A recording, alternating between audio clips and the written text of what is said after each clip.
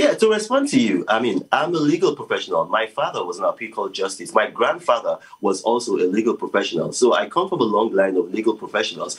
Having a law firm is not a business per se. Having a law firm is just something that comes natural from you being a lawyer. So when you talk about having a business, for instance, you're talking about having a business that employs people. A law firm cannot employ people who are not in the legal profession. You only employ lawyers and paralegals. So you're talking about building a business that employs people. So that just actually rules out. So a law firm is not a business, Reno. A law firm is not a business, Reno. A law firm is not a business. If you interject, you're not going to allow me to go ahead.